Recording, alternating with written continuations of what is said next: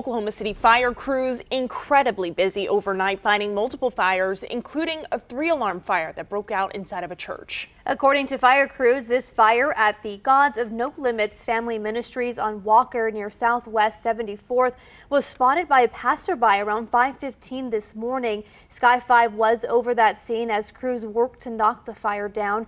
OKC Fire says by the time they got there, heavy flames were coming from the front side of the church and moving quickly.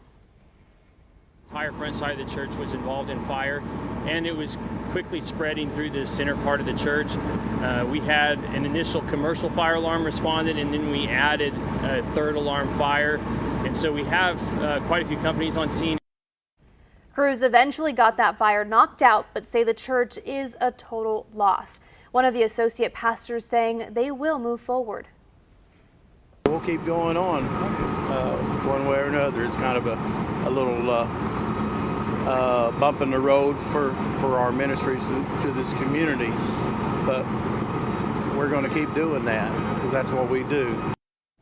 The cause of the fire is not yet known. Thankfully, though, no injuries were reported here.